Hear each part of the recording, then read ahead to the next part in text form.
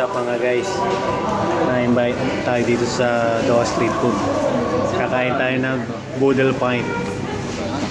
Kasama natin yung mga tropa natin. Si Yasser nandito. Mamaya pakita ko sa inyo. Si Noor dito rin. Si Noor yung mga bikers malalakas kumain yan. Tapos nandito rin si Briggs. Siya sa mga singer ng Katarya. Gusto nyo naman makita? Lumalantak na eh. Di ba pa? Sa inyo ah. Tara! Oh yeah! What's up, Briggs? Kain tayo! Si Yasser. Sarap! Noor! Ano ba kinakain natin, Yas?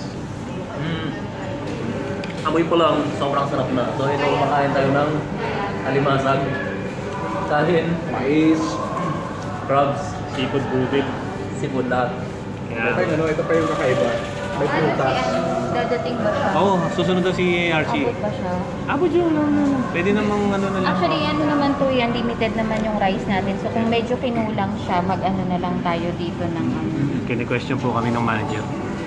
Ay, ganun, sorry. Ito yung unit dito, limited yung rice. Siya po ma'am, naka-live po kami. Yan. Para lang tayo nasa dampa po, no? Saka masarap yung kanin. Pagka-vlogger daw, Pinoy yung kanin. Huling kumakain, pero pagkataas na ito, lalantak na ako. Mamaya samahan nyo kami.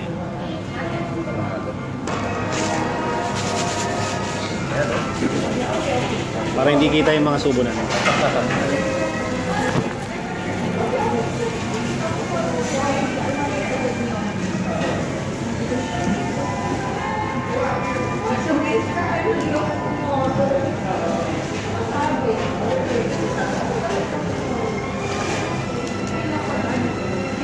Saktong-sakto talaga. Busog pa ako kanina doon sa kinain kong beef sisig dito eh. Sakto bilang yung brad ah. Ha?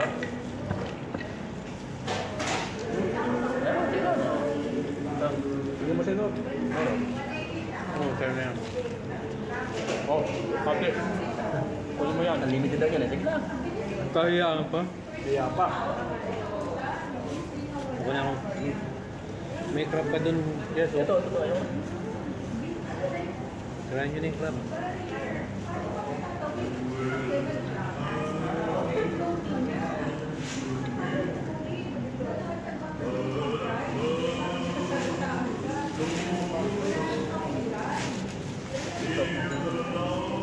I-estimate ah. Sabi ko sa kanila, sa Sambuanga, walang pagkain hindi panghang na panghang. Oo.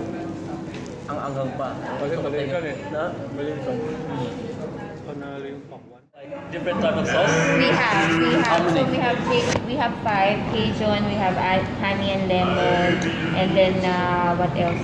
So Five. yun siya. And this is? Garlic and This butter. is garlic and butter. Yeah, so here, mas ano siya, garlic and butter plus meron pa siyang dinagdag The toppings, Kung this secret is- ingredient. Yeah, secret ingredient. So if this will be fine, then I will tell the chef So we that start we'll from tomorrow. continue this. Yeah, we continue this. This one is kind of like salty one. Salty, but it's fine. It's fine.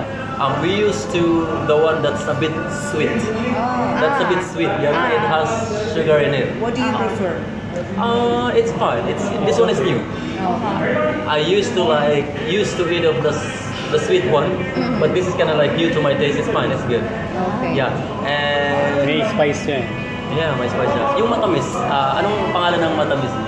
The which one? The kakanin? Yung hindi, yung amin yung sweet dish So flavor. ito yung secret na nilagay niya after.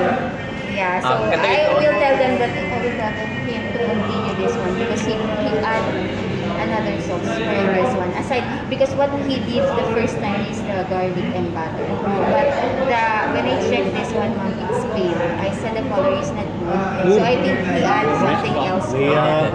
So if the taste is good, then I will ask him to put for the secret. Because you have 5 sauces, right? Yes. This one is garlic and butter and plus secret we have ingredients. Yes, and we have the Cajun also. And then that the you can lemon. disclose to anyone. and then also the lemon, we have also the lemon, yeah, like that's lemon a and sour lemon. citrus flavor. Yes, so maybe if you want to add something more, maybe you already eat in other dampa or No. other things. So as aside from that, meron pa bang ibang lasa na meron sila na wala kami? Because they used to eat in a lot of buffet restaurant and Because like this food is like very common. It's very common. So, but you really think this is? How can you rate it out of 5? What's the scale? 1 to 5? 1 to 5. 1 to 5. I would say I go for 5. 3 3 for improvement. Yeah, for the Three for For me, 4. 4. Because I like also a little bit sweet.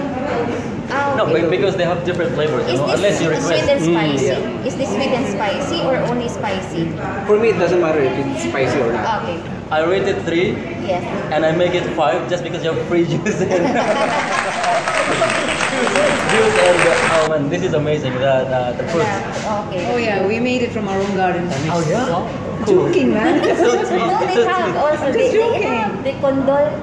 Madam, they have. Yeah. No, I have a vegetable. You won't see it in other restaurant like free fruit. No, Ah, it's different. okay. So Yeah. that's why I rate it 6. Oh, okay. 5. 5 and The highest, then 4. 4 and then for you. I rate for 5. 4 overall. Okay. Sa dampa, if you eat in dampa, you need to buy for this one. Yeah, you need to buy. Oh. Yeah, it's separated. No, kasama. Kasama yung fruit. Kasama siya. Ang kaso wala lang prutas at saka mga Yung juice kasama? kasama. Kasama siya. Di ba? Package? Alam mo, Meron may- kasama. May kasama meron hindi. Oo, tama. May kasama Yung hindi. kasama ata magkaan ka. Juice. So yes, ano nga, since naka-video ko naman. For how much na ulit? Magkano to? 149. 149. Guys, 149. Hindi pa ginawang 50, no? For 149, ilang tao yes? 149, good for 6 persons, and you guys really would enjoy it. Tapos ano yung mga It comes with a jar of iced tea. Tapos- At for sure ito nesty to kasi ang sarap ng flavor Filipino. Meron- Tapos may kasamang prutas, Pakwan. slices of pakwan. Yan. So, siyempre, saan matatagpuan? Bro? Matatagpuan lamang yan dito sa Matargadib. Malapit Street food! ito ang Doha Street Food Eat and Drink. Nakalagay doon 5-star. Siguradong ma-enjoy ninyo. O yan guys ha. Alam niyo na. Nor, ikaw na, mas dami mo. Doha Street Food. Ano masabi siya Sino? No, yung mga bikers ha. sa mga siklista dyan at mga badminton player, iniimbitahan mo kayo, hindi kayo magsisisi sa taste, sa price. Abot yung presyo. Affordable. Reasonable ang price. Very recommended. Perfect. Sir, masarap. Oh, Yun o. may kasama pa. I-rate na natin ng 10 yan kasi may kasama pa. May Ayun. paan mo no. So, Grabe na to. Gano'n mo nito, Brad. Oh, saan ka pa? Yan. Saan pa? Grabe na. Perfect. Wala rin dito sa street food. Isaw. tunay na street food. Isaw. With paa. Sabi sa inyo Mamaya papapicture kami kung paano namin in-empty yung lamesa.